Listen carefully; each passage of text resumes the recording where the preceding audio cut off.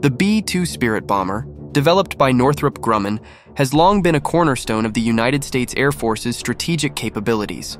However, recent assessments suggest that it may not be as formidable as once believed. So, why the $2 billion B-2 Spirit bomber might be weaker than you think?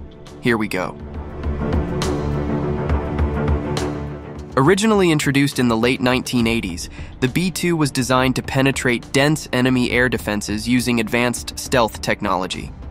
It features a unique flying wing design that minimizes its radar cross-section, allowing it to operate undetected in hostile environments.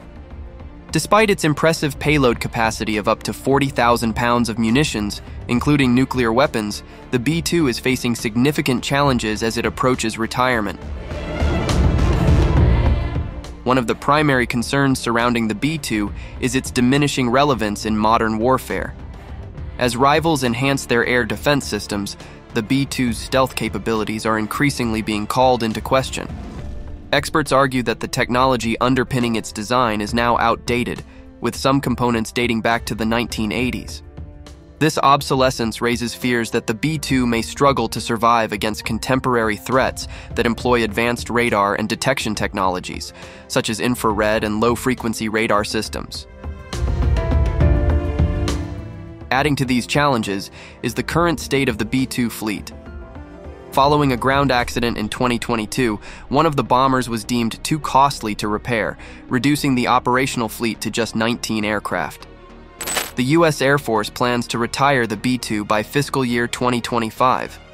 Moreover, operational costs associated with the B-2 are significantly higher than those of its predecessors. Each hour of flight requires extensive maintenance, 119 hours on average, resulting in an annual operating cost estimated at over $9 million per aircraft. These financial burdens have led to scrutiny over the program's sustainability and effectiveness in modern combat scenarios. So the question is, if this bomber might be weaker, how does the U.S. think about it? The answer is the newest stealth bomber, the B-21 Raider. As the world's first sixth-generation bomber, the B-21 is designed to deliver both conventional and nuclear munitions. The B-21 Raider is poised to be a significant advancement over its predecessor. Expected to enter service in 2030, it features a smaller size with an approximate wingspan of 132 feet and a maximum takeoff weight of around 180,000 pounds.